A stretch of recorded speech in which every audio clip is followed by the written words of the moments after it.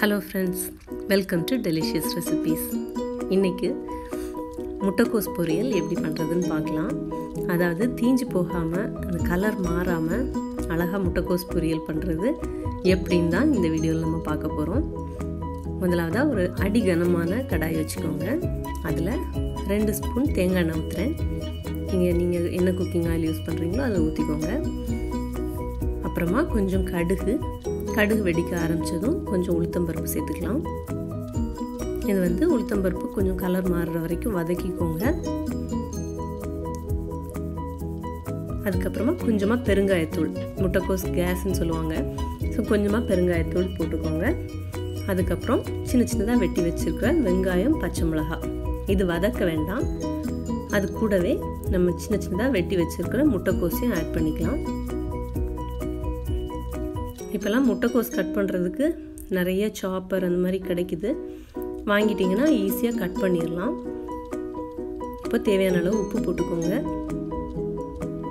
அதோட கொஞ்சமாக ஒரு பிஞ்ச் அளவுக்கு மஞ்சள் தூள் சேர்க்குறேன். உங்களுக்கு அது தேவையில்லைன்னா நீங்கள் ஸ்கிப் பண்ணிக்கலாம். இது முட்டைக்கோஸ்க்கு ஒரு லைட் மஞ்சள் கலர் கொடுக்கும். ஸோ இந்த முட்டைக்கோஸ் மிக்ஸ் பண்ணி வச்சுட்டு மூடி வச்சு வேக விட்டுறலாம். இது ஒரு நிமிஷத்துக்கு ஒருக்கா இதை ஓப்பன் பண்ணி அடி பிடிக்காமல் இதை மிக்ஸ் பண்ணி விட்டுருங்க. ஃப்ளேம் ரொம்ப கம்மியாக வச்சுக்கோங்க. முட்டைக்கோஸ் சீக்கிரமாக வெந்துடும். இது ஒரு 2-3 நிமிஷம் இந்த மாதிரி மூடி போட்டு வேக வச்சுருங்க. கடைசி 1 நிமிஷம் நம்ம ஓப்பன் பண்ணி வச்சே வேக வச்சிடலாம். அது அந்த அளவுக்கு தான் முட்டைக்கோஸ் டைம் எடுக்கும் வேகிறதுக்கு.